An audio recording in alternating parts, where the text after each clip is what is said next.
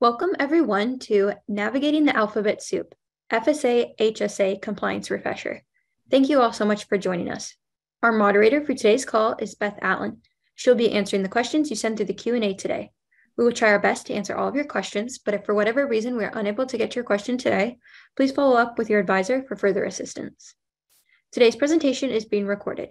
We will be sharing the recording in the follow-up website and on the NFP, or in the follow-up email, and on the NFP website. If there are any portions of this call that you missed, by Monday, you'll receive an email with a link to the full recording. The PowerPoint slides used during this presentation will be shared in the same email. At this time, I'd like to introduce our speakers for today's call. Joining us today are Carol Wood, Vice President and Counsel of Benefits Compliance at NFP, and Roger Abramson, Vice President and Counsel of Benefits Compliance at NFP. Carol, the floor is yours. Thank you so much, Amber, for that introduction. And thank you, everybody, for joining us today for our presentation, Navigating the Alphabet Soup, an FSA and HSA Compliance Refresher. And here we are, our smiling faces. I'm Carol Wood, joined by my colleague, Roger Abramson. And before we begin, we just want to remind everybody that this presentation is intended to be used for general guidance purposes only. It is not intended as tax or legal advice. Any questions regarding the application of the law to specific circumstances should always be addressed by your tax or legal counsel. The information is current as of today, May 17, 2023. We have an aggressive agenda today since we're covering both the Health Flexible Spending Account as well as the Health Savings Account. We'll provide an overview and we'll discuss eligibility, contributions, distributions. Throughout the presentation, we'll include some frequently asked questions and also compliance nuances, and then there'll be some final takeaways. Beginning with the overview, health FSAs and HSAs are both tax-advantaged health reimbursement accounts. They're designed to pay qualified medical expenses, generally, meaning as defined by Code Section 213D, and they're coupled with a major medical plan. The HSA must be paired with a qualified high-deductible health plan. The health FSA can be paired with any major medical plan. And these accounts help employees pay their medical plan cost sharing, deductibles, co-payments, co-insurance. Offered through a Section 125 cafeteria plan, there are significant tax benefits. Employee pre-tax deferrals are not subject to payroll or income taxes. Distributions for qualifying expenses are not taxable. And for HSAs, interest and earnings on deposits are also not taxable. Just a point, health FSA contributions must be made through a cafeteria plan. HSA contributions can be made outside of a cafeteria plan. Employers can do so through a comparability formula, or individuals can do so and then take an above the line deduction on their return. But we're only going to be discussing today, our focus is really going to be on the HSA contributions that are made through a cafeteria plan. We're in the employer context, and most employers make their contributions through a cafeteria plan. Now, despite these differences, there are certain, despite the similar purposes of the FSAs and HSAs, there are also some key differences between these accounts, which we'll review now. It's important to understand that a health FSA is a group health plan. It's a self-insured health plan that's sponsored by the employer normally. The employer is setting the contribution level within the IRS limits, establishing the eligibility requirements, determining the plan year, choosing design features, and the employer is ultimately responsible for determining who's eligible, ensuring the contribution limits are not exceeded, the substantiation of expenses, and that's an important responsibility, and plan compliance with all applicable laws. Well, just what are those laws? Well, health FSA compliance with federal laws includes ERISA. Of course, we have the plan document, summary plan description, Form 5500 filing, obligations, fiduciary responsibilities. And that would be most plans. I do recognize the governmental and church plans that they may not be covered by ERISA, but the vast majority of plans are. COBRA, it is a group health plan, although the obligation is limited, as we'll discuss in most cases. The HIPAA privacy and security rules apply. FMLA has to be kept in mind. A participant can maintain their health FSA benefits during an FMLA leave. With respect to the ACA, a health FSA is typically subject to some, but not all ACA requirements. Almost all health FSAs are designed as accepted benefits. So certain ACA requirements, such as coverage of preventive services without cost sharing, prohibitions against lifetime and annual limits, do not apply. But the Code Section 105 non-discrimination rules do apply. And of course, the Code Section 125 cafeteria plan rules, including the qualifying event rules, apply to health FSAs. By contrast, the employer HSA program generally is not a group health plan, and employers are particularly striving to make sure that it doesn't become an ERISA group health plan. So the employer, to ensure that ERISA does not apply, the employer must limit their involvement. Specifically, the employee establishment of HSAs must be completely voluntary. Employers must not limit the ability of employees to transfer their funds to another HSA, impose any conditions on the use of HSA funds, make or influence HSA investment decisions, represent that the HRAs are an ERISA group health plan. And I think you have to be careful with enrollment materials here because you are presenting other benefits that are subject to ERISA. The employer also can't receive any payment or compensation in connection with an HSA.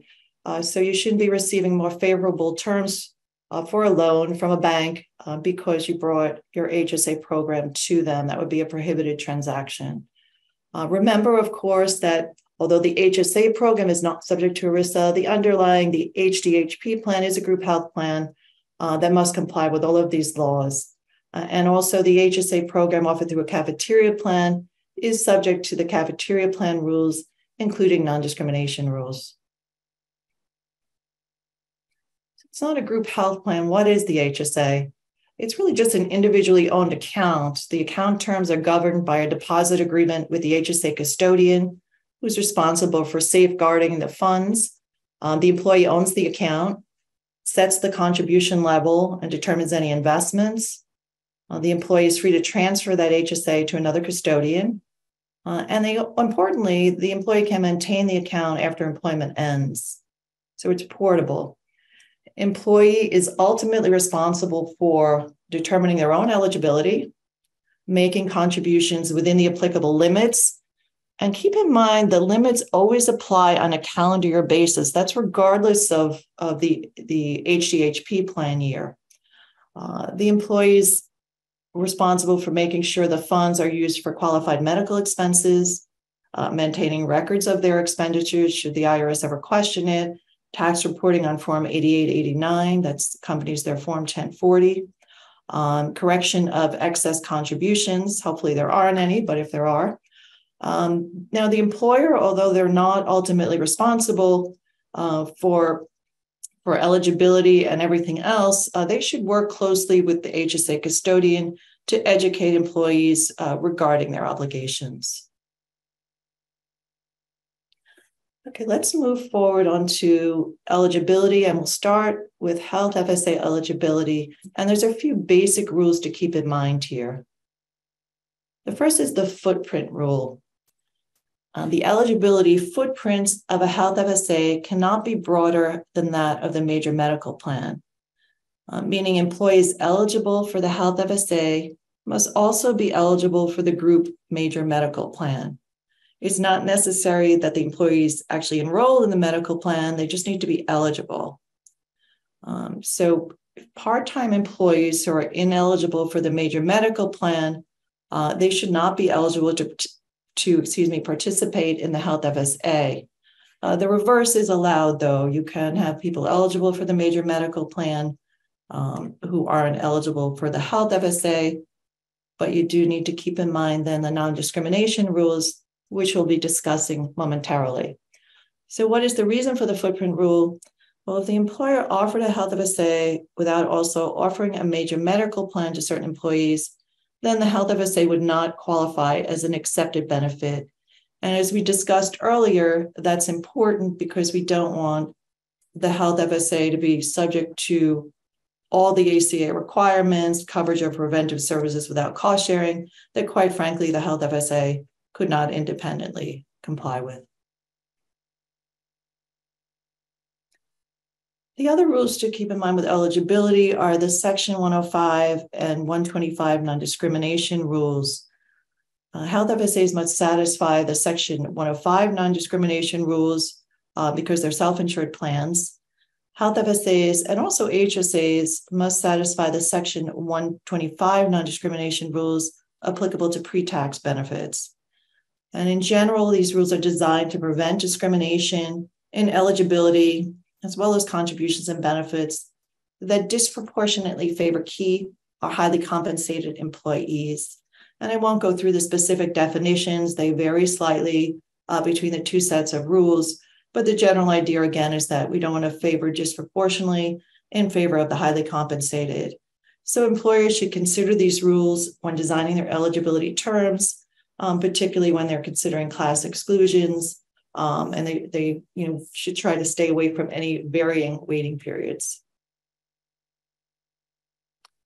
What about owner eligibility? Is a business owner eligible to participate in a Health FSA? And the answer here is no. A Health FSA is offered through a cafeteria plan. Generally, only employees and former employees can participate. So self-employed individuals, which include a sole proprietor, a partner, a more than 2% shareholder in an S corporation, they cannot participate in a Health FSA. Members of a limited liability corporation treated as a partnership for tax purposes also normally cannot participate. So employers should be careful not to allow these individuals to participate in the cafeteria plan, which could jeopardize the tax advantage status of the entire plan. I want to discuss the last item on Health FSA eligibility is COBRA eligibility. We said earlier that Health FSAs are subject to COBRA, but most are designed as accepted benefits, and therefore they qualify for a limited COBRA obligation. This means that generally COBRA must only be offered to those with underspent accounts where their contributions exceed reimbursements. Of course, those are the only folks who'd be interested in COBRA for the duration of the plan year in which the qualifying event occurs. However, if a Health FSA allows carryovers, the Health FSA must allow carryovers by COBRA beneficiaries for the maximum COBRA period. As an example, Bella participates in a calendar year Health FSA and elects $2,400 in salary deferrals for 2023. She defers $1,200 and submits $200 in reimbursable expenses prior to her employment termination mid-year on June 30th, 2023. If the Health FSA has no carryover feature, Bella can only elect COBRA through the end of the year. But if the Health FSA allows carryovers, Bella can carry over any remaining balance at the end of the year and submit eligible expenses for reimbursement through the end of the following year, which, using this example, would be the end of 2024. Okay, we're going to switch gears and go on to HSA eligibility. And this is a topic where we receive so many questions. So hopefully we can clarify some of the issues and confusion that sometimes arises with HSA eligibility. Let's start with the basics. To be HSA eligible, an individual must be covered by a qualified high deductible health plan, have no other impermissible coverage, not be enrolled in Medicare. They cannot be claimed or even eligible to be claimed as a tax dependent of another. Important to keep in mind, HSA eligibility is normally determined as the first day of each calendar month. And the HSA eligible status of a spouse or other family member is not relevant. We receive that question often. My spouse enrolled in Medicare, can I still contribute to an HSA? And the answer is yes. Your spouse's ineligibility doesn't impact yours. So that's a good point to keep in mind. Okay, let's look at each of these requirements, starting with the qualified high deductible health plan, each year there are limits provided as far as the out-of-pocket maximum and also the minimum deductible. We have the figures listed here for 2023. The 2024 figures were just announced yesterday by the IRS. So the minimum deductible for 2024 is $1,600 for single coverage and $3,200 for family coverage. Family coverage, keep in mind, is anything other than single coverage, single plus one, an entire family. The out-of-pocket maximum for 2024, $8,050 and $16,000 for single coverage and $16,100 for family coverage. And the general rule, of course, is that no benefits can be paid until the minimum statutory deductible is met, with certain exceptions. And this list is not exhaustive, but we'll just go through some of the commonly used exceptions. Dental and vision expenses, preventive care. This is the temporary one, COVID-19 testing and treatment expenses. So that was provided under relief guidance, and the IRS recently announced that they'll allow that to continue until further guidance is issued. And they did indicate that if that guidance is issued, they'll try to do it so a plan doesn't have to make a change in mid-year, which is helpful. Telehealth services, now that is a popular exception, but unfortunately also temporary at this point. We started with the CARES Act. The most recent extension was under the Consolidated Appropriations Act of 2023, which provided relief that applies to plan years beginning in 2023 and 2024. So unfortunately, the different relief measures have left some gaps, but we do have some relief currently under the CAA 2023. Surprise billing protection payments can also be paid before the deductible is met without jeopardizing HSA eligibility. Other exceptions are insurance for a specific disease, such as cancer, or that pays a specific amount per period of hospitalization, such as a hospital indemnity policy. You have to be very careful here. The IRS interprets the exceptions narrowly. If you're relying on one, you should make sure that you're falling squarely within that exception. And just a note I want to add here about drug coupons, because this is really an ongoing issue. The IRS has made very clear that drug coupons or any type of manufacturer's assistance doesn't apply to the cost sharing limit. So what can be applied to the participant cost sharing limit is really only what the participant is actually paying, or the individual is actually paying out of pocket. The problem is that some state laws, some state insurance laws require any such drug coupons or assistance to be applied towards the deductible. So it creates this conflict for insured plans. Some of the state insurance laws do carve out HHPs, so people can maintain their HSA eligibility, but many do not. So I think an employer in that situation really has to make sure they stay clear of offering any drug coupon or assistance to their employees, because it could impact, the HGA, the qualified HGHP status.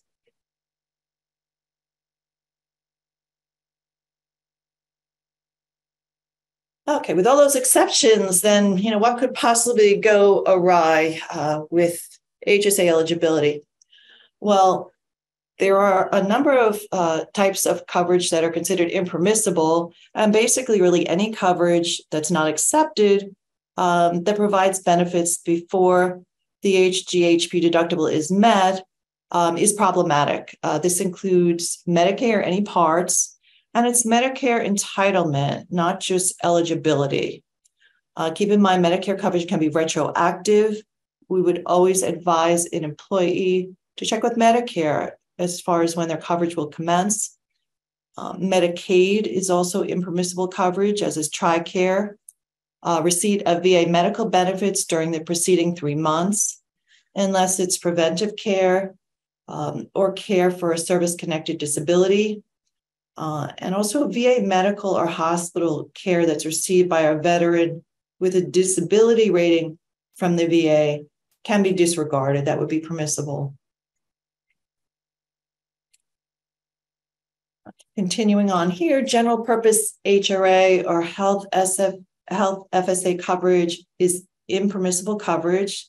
That includes coverage through a spouse. And keep in mind that most HRAs and health FSAs are designed to provide coverage for a spouse. So even if you don't seek reimbursement through your spouse's health FSA for one of your expenses, you're still considered to be covered. A grace period or carryover can further extend an ineligibility period for a health FSA or HRA.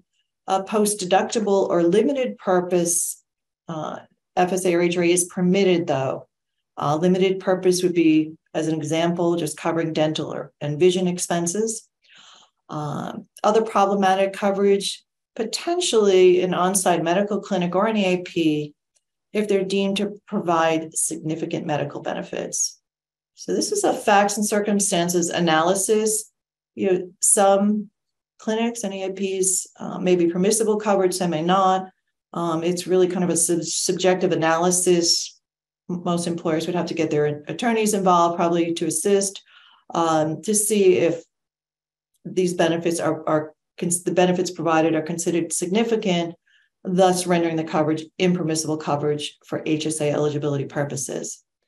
Be careful also with hospital indemnity policies. A fixed amount payout per period or per day of hospitalization is generally permissible, but coverage that is service-based or provides significant other benefits, maybe X-ray, ambulance coverage, may not be. And apparently some carriers have reached out and said, our indemnity coverage is not HSA compatible, which is great that they're doing that. But perhaps not all carriers are doing that. So you might want to just be careful to check your policy. Employers, generally an employer considering an HSA program, should review each of their benefit offerings very carefully for HSA compatibility.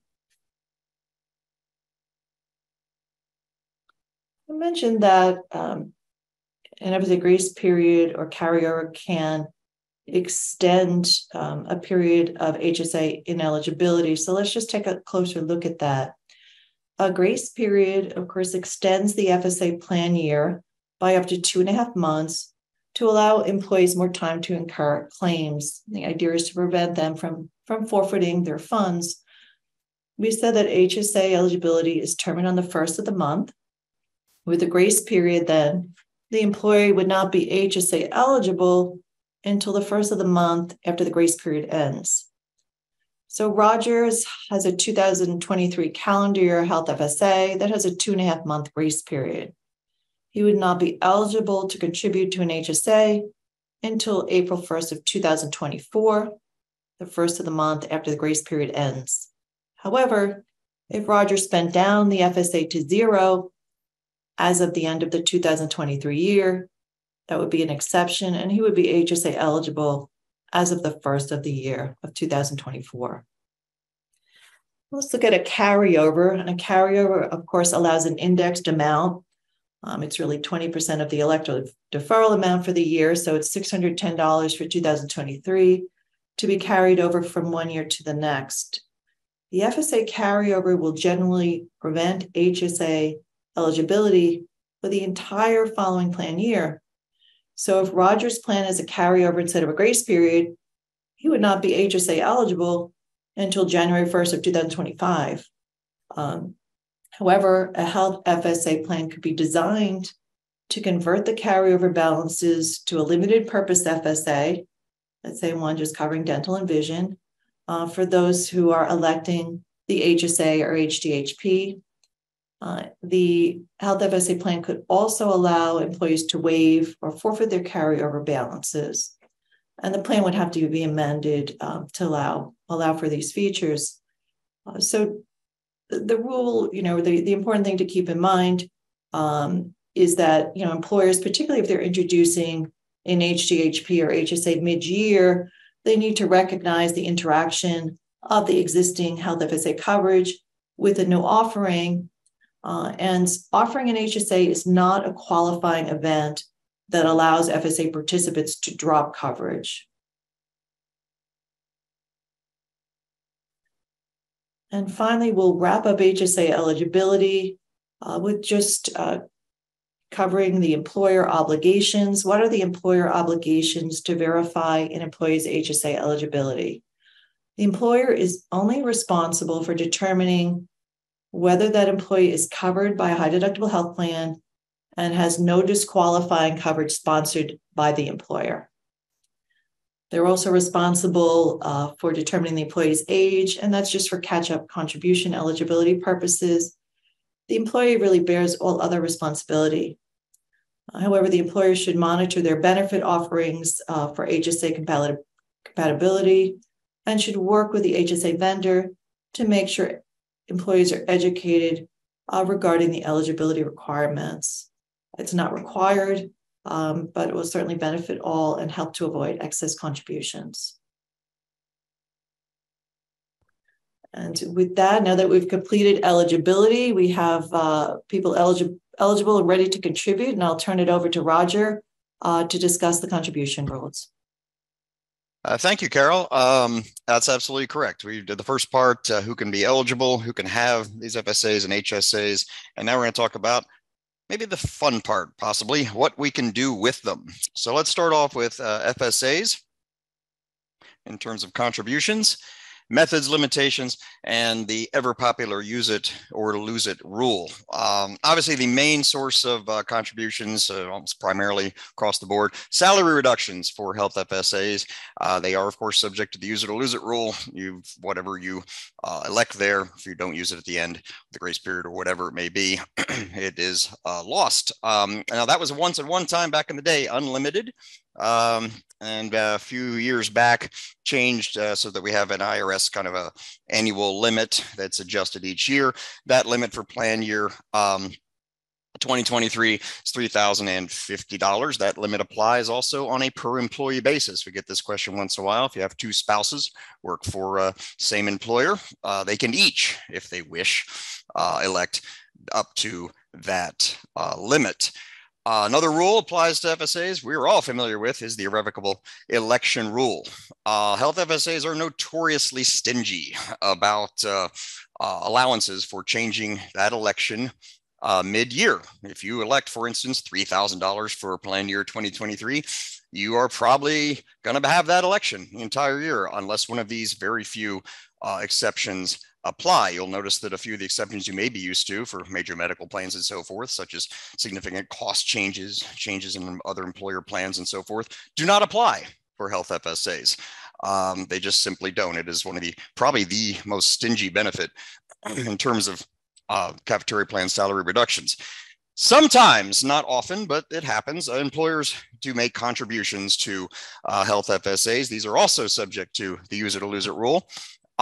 What those contributions can do, however, if they go over a certain amount, is risk the FSA's accepted benefit status, which Carol has discussed earlier. You really don't want that. It was talked about. It's a nice place to be for health FSAs. They're not subject to a lot of the rules and demand dates that apply to health plans in general. If you maintain that status, as a general rule, cannot exceed $500 per plan year from the employer contributions or a one-on-one match. Now, those contributions do not apply to that annual limit we just talked about, unless in that circumstance where the employee has a choice to elect it as cash or other taxable benefit rather than the FSA. The other form of contribution, and I use that term kind of loosely here, is the carryovers. Of course, we talked about. That's really the one allowable exception to the use it or lose it rule. It's optional. Employers don't have to put that as part of their FSA, but they can. And of course, if they do, then we can't do grace period. And as Carol's already talked about, there's a $610 limit on that for carryovers from 2023 to 2024. That number does not count toward the annual limit we just talked about above. As we just pointed out, it has its own limit.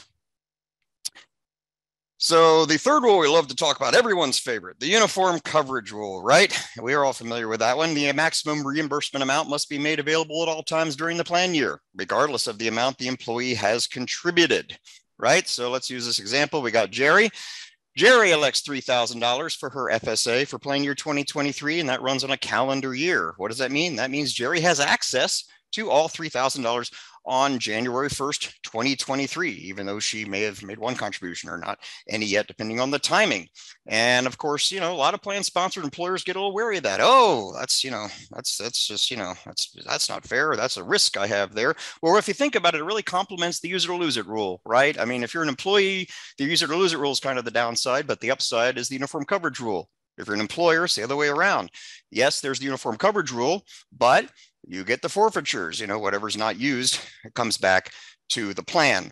And something I kind of talk about once in a while, and I will here, some folks who are kind of not familiar with FSAs get a little focused, I guess, or over-focused on these two rules. And they just kind of, oh, that seems very draconian. We got a uniform coverage rule, use it or lose it. Why is that the case?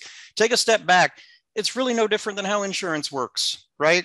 I mean, just if you strip away everything, basic health insurance for the plan year, without all the bells and whistles, same kind of thing, right? You elect for the year, your major medical plan, you have a whole slew of benefits for the year. You may not use them all, but you have access to them from the first day, even though you've only made one premium. And so it's the same deal. Uniform coverage rule, use it or lose it rules. These were put in place largely to kind of mimic how insurance works. So if you kind of look at it that way, you'll see these rules are really not unusual. People just kind of get hung up on them a little bit because it's just money in an account, but it's no different, generally speaking, than how insurance in general works. The next slide, speaking of which, this is a popular one. This happens all the time, right? Occasionally, well, maybe not all the time, but it happens. Terminated FSA participants. Kendall is terminated from employment after having spent more from his FSA than he contributed. That stinker. How could he do that? Can the employer make up the difference from Kendall's final paycheck? This comes up a lot. Some people look at it again, they get so hyper-focused on that one account. The answer is no. That violates the uniform coverage rule. You can't do that.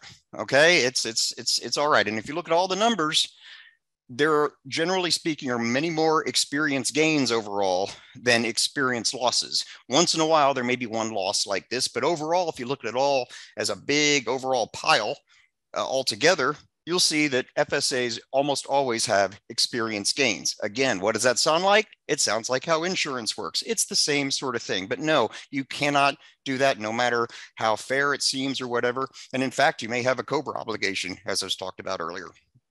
Well, not in this case because we had the oversight, but you know what I mean. Regardless, HSA contribution rules. Let's go to them. FSAs are pretty easy. We talked about those three main rules.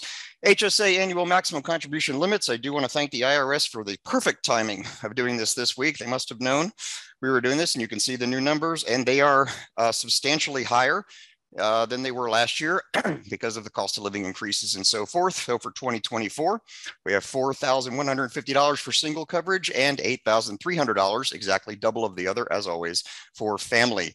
In HSA world, there are only two kinds of tiers of coverage. There's one person coverage and not one person coverage, or self-only and non-self-only. Doesn't matter if it's employee child, employee spouse, family, whatever. There's just one person and family. Those are the two things, and the contributions are adjusted accordingly. These limits apply on a calendar year basis, regardless of the HDHP plan year.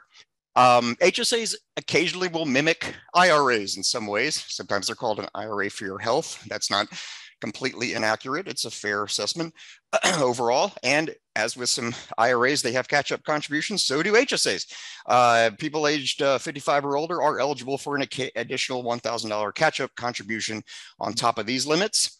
That limit includes all contributions to the HSA, no matter where they come from. If the employer makes one, that applies to the limit, as does the employee. The deadline for contributions is the tax day of the following year. You have, for 2023, for instance, you can make your contributions all the way up to the tax day, which is usually April 15th. Some years it moves a little bit, of 2024. That annual contribution limit, we're talking about annual and years and so forth, is subject to proration. And the proration is a monthly proration. We talked about eligibility for HSAs. When you strip it all down, really, HSA eligibility is about two basic things. It's about the ability to establish an HSA and the ability to contribute to an HSA, and a corollary to that, how much. Those are the two main things that eligibility is about, and it's measured as of the first of each month. So if you are HSA eligible on June 1st, you are deemed HSA eligible for all of the rest of June. Let's look at a quick example here. We got Logan. He enrolls in self-only himself HDHP coverage, which begins on January 1st, 2023. Moves along through the year, but then he enrolls in Medicare when he reaches age 65, and that coverage begins on July 1st. Both Logan's self-only HDHP coverage and his Medicare coverage continue through the end of 2023. Some people, maybe even Logan, I don't know, may have thought, well, gosh, I had HDHP coverage all year. I should be able to make a full year's contribution. No, he was only eligible for the first 6 months, because even though he had HDHP coverage in the second half of the year, he also had quote unquote impermissible coverage, this Medicare coverage, impermissible in terms of HSA, for the second half of the year. So he was HSA eligible for 6/12 or 1/2 of the 2023 calendar year, 6 months out of 12. And so he can put in 1/2 of the annual maximum. He's also old enough to put in a catch up. So if he did that, that would also be prorated as well. Let's suppose he moves into the year toward the end and he didn't know that, and then somebody's like, hey, Logan, you know, you weren't eligible for these last couple of months, you put in too much. What can Logan do? Well, he can remove the excess, in this case $1,925, as long as he does that prior to the tax filing deadline for 2023, which again would be April 15th next year. He will be fine. These rules are fairly forgiving so long as you catch things in time. But if he doesn't, he's going to owe a 6% excise tax on those excess amounts. So here's a little alternative. The full contribution, also known as the last month rule. When HSAs first were passed about 20 years ago, a little complaint out there in employer land was, gosh, we would love to have these high deductible health plans, but we operate kind of on a fiscal year in the middle of the year. And we don't want to start up people like in July and not be able to do a full year's contribution with these deductibles. So one of the things they kind of adjusted during, I guess we call it HSA version 1.2 a couple of years later, was allow for the ability to make a full year's contribution for a year, as long as you were eligible on December 1st of that year, provided that you were also HSA eligible for the entire next calendar year. Okay, that's kind of nice. But it does have that stipulation in it. So let's look at somebody, Siobhan. Siobhan enrolls her family in HDHP coverage on November 1st, later on this year. I'm predicting the future, I guess. She does that and makes the full family contribution to her HSA for 2023, because she's like, yeah, I love this HSA. This HDHP is great. I'm going to be eligible all next 2024. It's all going to be good. Well, as long as she does that, all's well. She remains HSA eligible through the end of 2024, all good. If not, though, something happens, who knows, she doesn't become eligible, she gets non-HDHP coverage, whatever, then her 2023 contribution is going to be prorated to 2/12, right? Because it was only November, December, or 1/6 of the total amount, and she'll be subject to income taxes and additional 10% penalty tax on the contributions accounting for January through October of 2023. Employer contribution rules. Employers do not have to make any contributions to HSAs. Many do, of course, especially if they're offering an HDHP plan. If they do count toward the applicable maximum limit. We already talked about that, and they are usually non-forfeitable. You don't get them back. You can't. It's not a loan. Once it's in the account, in almost all cases, we'll talk about the few exceptions in a minute, it's now the account holders. They can be quote unquote front loaded early in the year.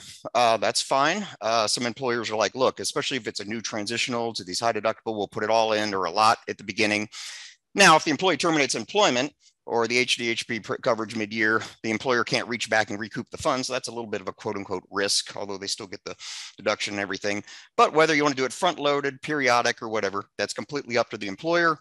If employer wants to make very direct employer contributions, there are a slew of these very restricted, rigid comparability rules, right? That they say you do this, you have to treat these people the same, do this, and all these very restrictive rules. And some people were like, well, is there a way we don't have to do that? And the IRS was like, well, yeah, if you let them do it through make their contributions to a cafeteria plan, then you don't have to do these. So everybody was like, yeah, let's do that. And that's what most employers do. They say, go ahead and make your contributions through as part of a benefit in the Section 125 plan, and then you don't have to worry about these comparability rules. The little myth that's out there sometimes is people hear that and they think, oh, there are no rules. Well, there are, and they're the Section 125 non-discrimination rules that we've talked about earlier. So, but they're obviously much more flexible or in terms of like what you can do with contributions than the standard comparability rules. The one big thing to remember is employees must be permitted to change their HSA elections at least monthly. You can't lock them in. They should be able to increase and decrease as they please. Can an employer recoup a mistaken HSA contribution? As we've talked about a few times, once the employer makes that contribution, it goes into the account holder's account, it's pretty much gone. I mean, it's theirs. It's now the account holders. It's not a subject to conditions. You know, as I said, it's not a loan. Very limited exceptions. Suppose if the individual was never HSA eligible, maybe clear and convincing evidence of a fairly serious administrative or process error, mistakenly contributing more than the statutory maximum. Those are very limited. You have to jump through a lot of hoops to show that. And any recoupment, when one of these limited exception applies, must be made by the end of the tax year. So they're there, but very, very limited. Once you, employer or an employer, make that contribution, it's now the account holders, and end of story there. All right, distribution. Talk about how to put the money in. What do we do when we get them out? So we're going to start with FSAs. Basic FSA distribution rules. What are FSAs? Well, they're basically designed to reimburse participants. We all know this, right? For expenses incurred for medical care as defined in Code Section 213D. We like to talk about that. If you're, looking for some really exciting reading material, might I recommend IRS Publication 502. It is fascinating. It's just great. The character development is amazing. It's like a glossary. Everything's alphabetical. All the things you can use your FSA for or as qualified medical expenses for itemized deductions. One biggie it does list that is not eligible as an FSA expense are insurance premiums. Can't use FSAs for those, but we all know out-of-pocket expenses, pre-deductible expenses, co-payments, co-insurance, dental and vision costs, all the goodies that we're used to. One piece of good news that I guess in a way we can thank COVID for, I suppose, is the return back to the future of the ability to use your FSAs for over-the-counter medications. When FSAs first began, that was a big no-no. Early in the aughts, I guess we call it. All of a sudden it was okay, you could do it. And then they changed it back and said, well, you can only do it if you get a doctor's prescription. So that kind of ruins the whole over-the-counter fun. But as part of the CARES Act a couple of years ago, OTC, over-the-counter medications, are back as an eligible expense for FSAs. And that looks like to be about as permanent as it's going to get. There is no end on that. And hopefully that will continue. Employers can tailor their FSAs to cover fewer types of expenses than are otherwise allowable. That's not very common, except in circumstances where employers want to make, say, a dental FSA or a vision FSA, usually to have some compatibility with HSA eligibility. And these expenses can be incurred by the employee and spouses and dependents. I'm not going to get into the weeds about who's a dependent and who's not. That's for another story, but the usual folks, we'll put it that way, and you can use your FSA for that. Double dipping is prohibited. You cannot use your FSA to reimburse yourself for something that's already been reimbursed by someone else. In terms of timing, it's for medical expenses incurred over the period of coverage. Usually that's a plan year, 12 months, right? If there's a grace period after that plan year, well, that's another 2.5 months, but it has to be incurred during that time. And of course, FSAs will have a run out period of some time after that where you can do some claims toward the end. But you can't run to your employer, for something that happened 5 years ago and be like, whoo, I totally forgot about this $20 claim. Can I get this? No, the run out period's far over. There's a certain amount of time you got to get it in there for the reimbursement. There are two methods. The usual ones are the tried and true reimbursements. We love that one, right? You pay the doctor, then you go and get your claim, you get your money back. And we also love electronic payment cards. They've been around for about 20, 25 years now. Very convenient. You don't have to front your money. And if they're auto-adjudicated, even more so. But still subject to substantiation rules where they're not auto adjudicated. And what tends to happen is every few years, somebody goes to the IRS and says, hey, are we still doing that thing where we have to like substantiate all our claims if there's no auto adjudication? You're still into that? Could we sample, or maybe employees who are really cool and we trust them, we don't have to worry about it, or if it's a certain amount, are you still making us do that? And the IRS considers those questions, and a few months later they answer, yes, we're still making you do that. That's just the way it is. All claims must be substantiated. And in fact, just a few weeks ago in March, this happened again. We talked about it in Compliance Corner last week. All claims must be substantiated one way or the other. So for HSAs, pretty much the same universe of expenses. A couple of differences. Tax dependent, by this point, we're all used to the age 26 rule, right? With tax dependent, it took about 10 years, but we're used to it. HSA rules do not incorporate that particular rule. It just didn't get tucked in there. Long story why, it doesn't really matter. But generally speaking, you can use your HSA for yourself, your spouse's independence, but not up to age 26. This is for us old timers, the ones we're used to, right? Children under age 19 or under age 24 and a full-time student. Again, it's the same publication. 502 gives you a general overview, but in some cases, unlike FSAs, some insurance premiums and coverage are eligible, limited cases. Some continuation coverage, you can see it there. Maintenance of a health plan while receiving unemployment and health insurance other than Medicare SUP. If 65 or over, and in a few cases, long-term care insurance with age-based limitations, but no substantiation per se. The HSA account holder is in charge. But what does that mean? The account holder is a taxpayer. So you are accountable for what you spend and making sure you comply with the rules.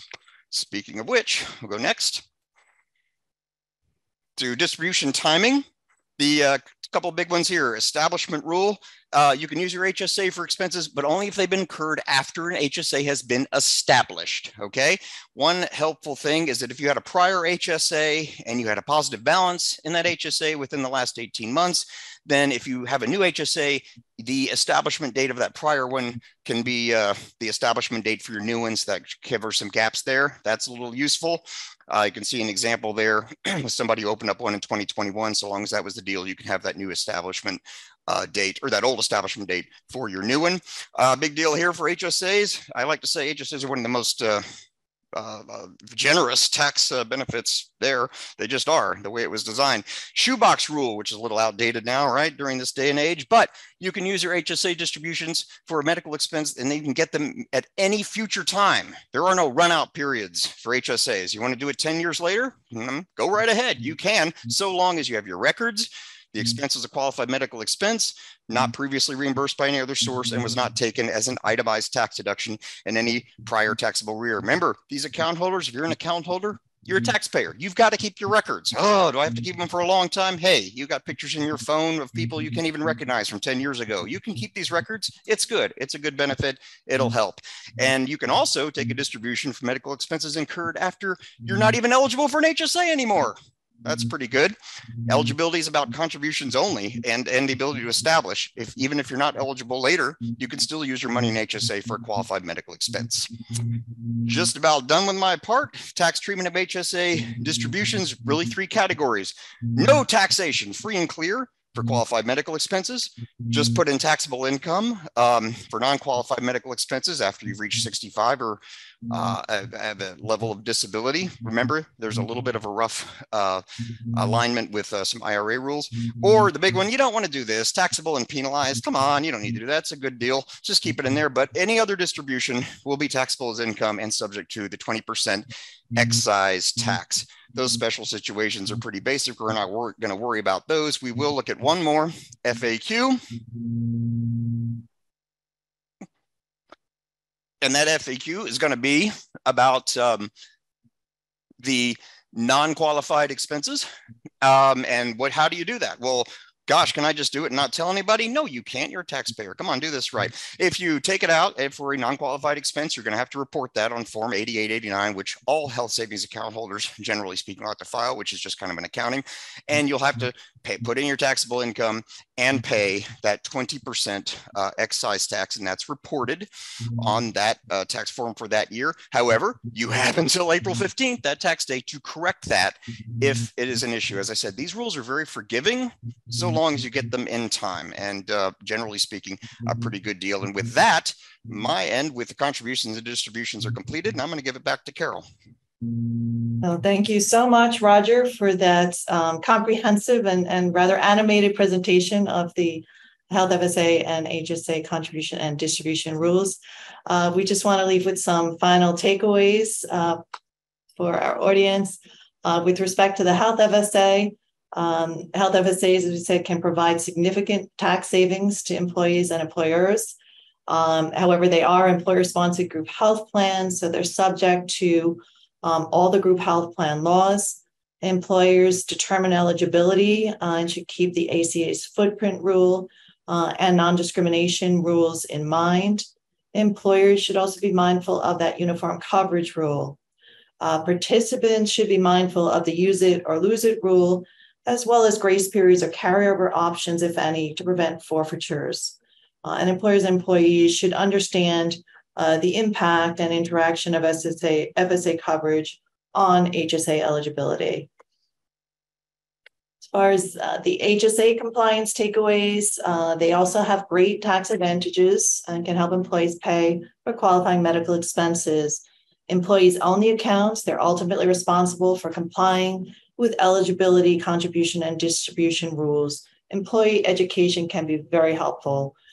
Employers should plan proactively when implementing an HSA, particularly for the first time. Work with your HSA vendor so the process and communications are clear and coordinated. Verify employees are not covered by impermissible coverage through the employer. Consider funding employer contributions throughout the year rather than in a lump sum. That may help to avoid an excess contribution. Perform, and this would be for the Health FSA and HSA, you want to perform a non-discrimination testing early in the year. You really need to do mid-year testing because if you wait till the end of the year, it's too late to make any corrections. We do have a great publication on HSA, so please reach out to your NFP contact if you would like a copy of that.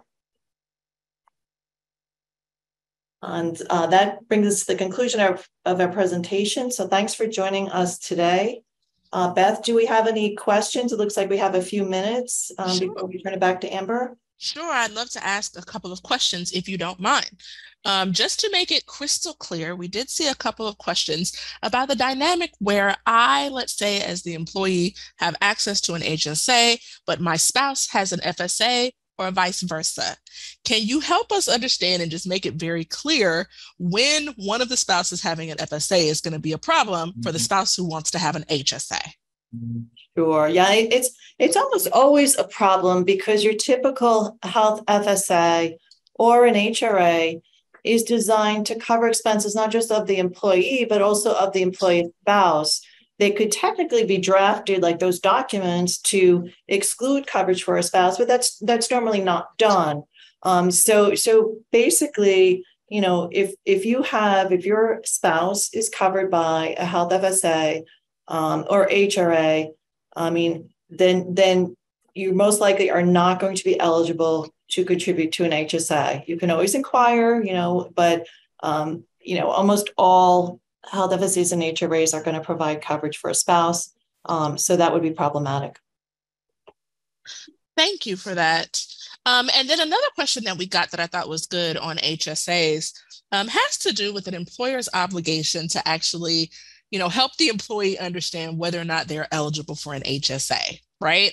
Often, the employer would know, for example, if the person chooses a PPO at their company, that person is not eligible for an HSA.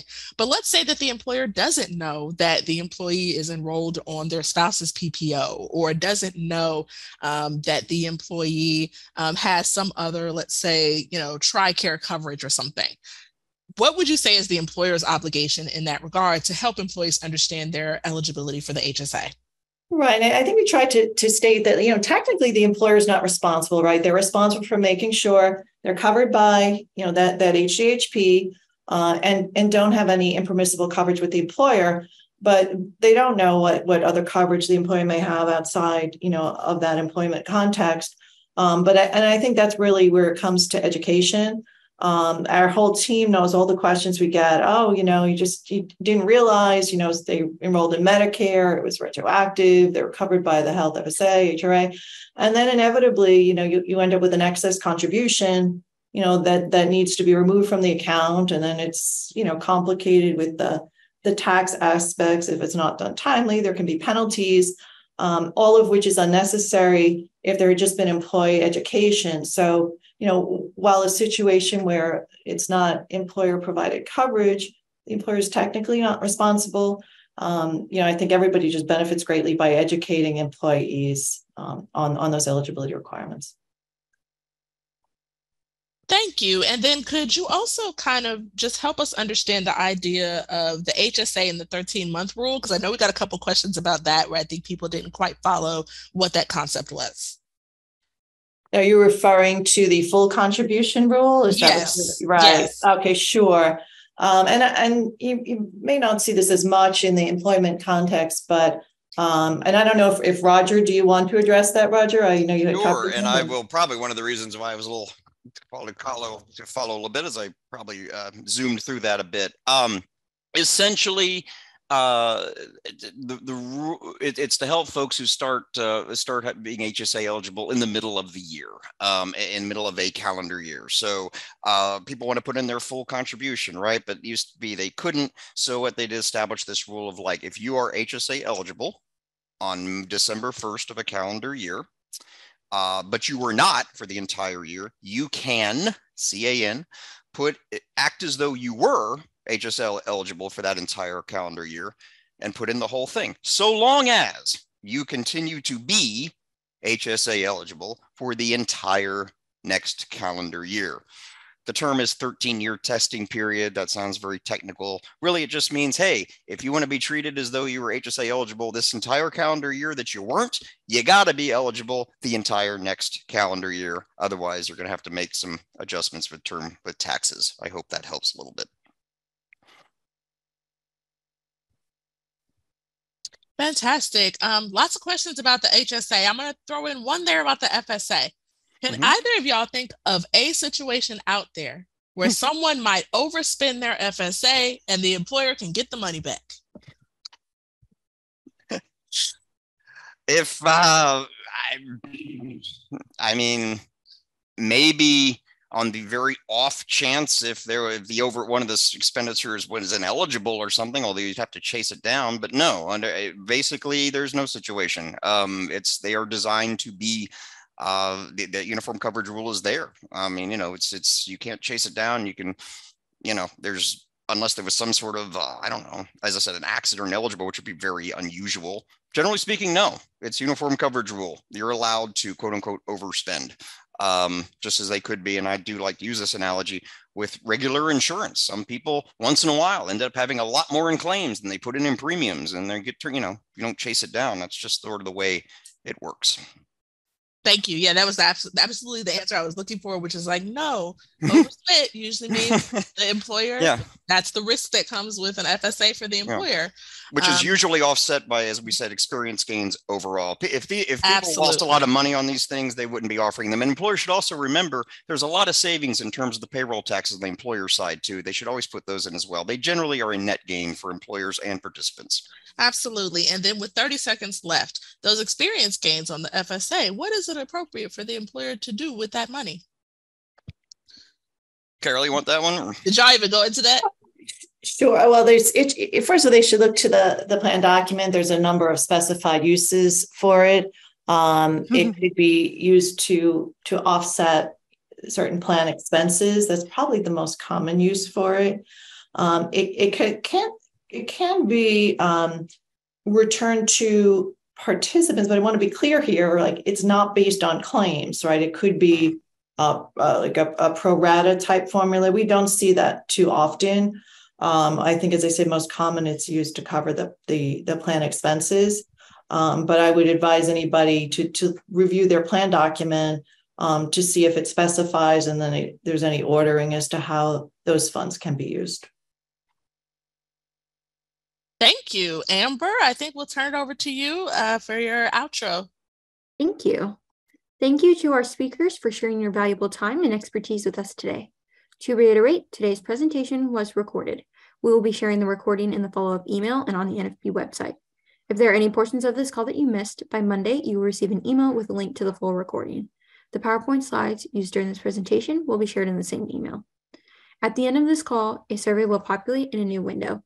Please take a brief moment to complete the survey, as it lets us know what topics are important to our listeners and helps make our education program as current and relevant as possible.